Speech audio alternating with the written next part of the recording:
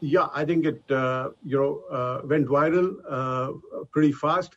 Basically, there was an old coke plant which we were dismantling, which was what we call battery 5 and 6. There was a small explosion where it was being dismantled, and as a precaution, what happens in a situation like this is you flare the gases which are there in the in the process. We had isolated this part of the plant for dismantling, but still, when the explosion happened, you tend to flare the gases which are generated in the rest of the plant. So that looks pretty dramatic, and I think some videos of those pictures, which was basically a flaring of gases, went viral, and people assumed that there was a large fire, which was not the case. It was obviously an incident which we are investigating, but nothing as dramatic and big as it was made out to be. There were 3 injuries, 2 very minor injuries, and 1 person with a fracture, but otherwise everything is fine. The plant is back to normal. Of course, we need to respond quicker in such situations. I guess that's a takeaway as far as I'm concerned.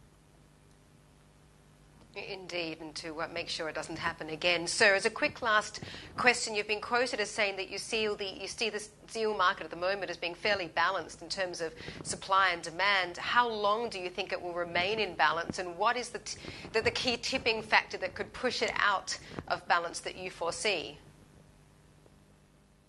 Yeah. So to me, why I say it's in a better balance is, unlike the last time when steel prices were very high, very few countries or companies are adding capacities now.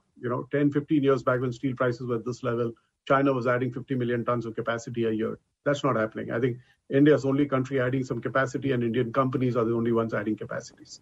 Second thing is with Russia and Ukraine out of the supply of steel, the market is much more balanced. And third is there's a lot of investment happening in the industry in Europe, transition into a greener future. So the cost base is also at a very different level.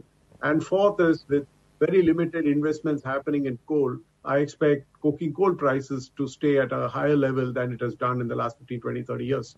So I think on the input cost side, it will be high. On the demand supply side, there'll be a better balance. And if governments continue to spend on infrastructure, the demand will continue to grow. There's another shift happening. The growth of steel consumption now outside China is bigger than the growth in steel consumption in China. And that's a more balanced situation than we've had in the past. So I think for these factors, I expect the steel industry to have a better decade ahead than they had in the last decade.